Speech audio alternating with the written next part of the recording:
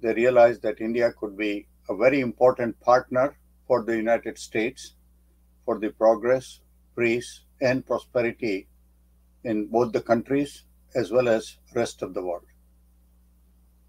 We share many values: democracy, pluralism, human rights. Yes, from time to time we have differences. Sometimes the definition of democracy depends on the person who talks about it, but the general concepts, everybody knows about it. And I think we are very excited as well as very humbled that finally what should have happened between these two countries in last 75 years is happening now. So, sir, we would like to ask you that is it going to be the bigger event than the 2014 Madison Square Garden event? Unfortunately not, and that's not because anybody wanted it to be smaller. Let me explain to your viewers what happened. Our idea is that in all major cities in USA, one by one, there should be Prime Minister's event because he's extremely popular among the diaspora, and every major city wants an event with Prime Minister Modi. So it started with New York, then it went to San Jose. Actually, at that time, Prime Minister was concentrating on digital India, and he said, I would like to do it in San Jose to have talk with a lot of people in Silicon Valley to bring digital media to India, and of course, a lot of high-tech technologies. In 2019, it was a toss-up between Chicago and Houston, and there are more than one reason for it, including President Trump himself, who tossed the coin in favor of Houston. So Chicago was in line. And even November 2022, when I met Honorable Prime Minister, I again extended him invitation. And he said, yes, next time it will be Chicago's turn. And we started we got indications that he may be coming to USA on a state visit. We contacted Delhi and renewed our invitation. And we got initial indication that the state visit might be somewhere between 17th and 20th of June. So we booked United Center, a large center somewhat similar to Madison Square Garden with capacity of 22,000. And we are in weekly touch. Then indication came from White House that it may be between June 20 and 27.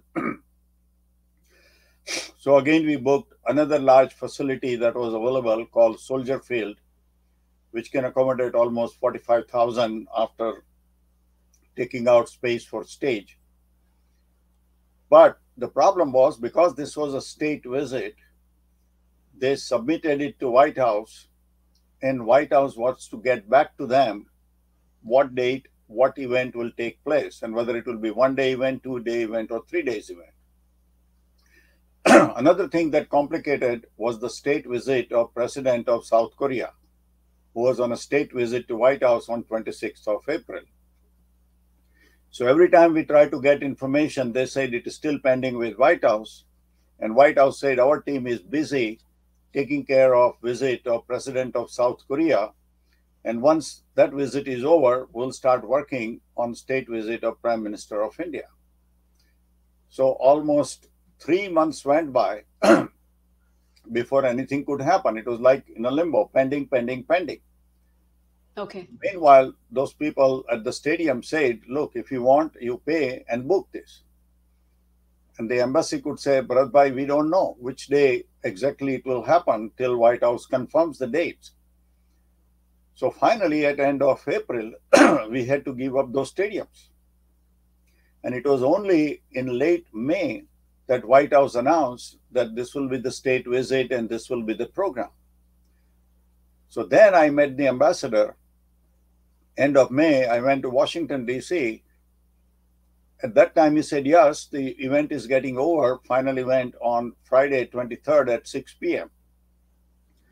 And after that, everything is up to you people. But then in 3 weeks' time, you cannot organize a function of 40, 50,000 people. It requires time, logistics, Exactly. everything. So at that point, the only choice was requesting Honorable Prime Minister to delay his departure from Washington, D.C. by maybe 3 hours or so and give us that slot after 6 p.m. So finally, we got in touch with the embassy, Dr. Jaishankar, and the Prime Minister's office, and we got a green light on 30th of May that yes, he will grant that time slot. So now we had to find a place. Okay. Yeah, we had to find a place, right? We had to organize an organized committee. We had to arrange for volunteer donors. We had to arrange for the list, all in 3 weeks' time. But thank God, there is so much of enthusiasm and so much of support in the community for the Prime Minister that I think the things are already almost 90% in place.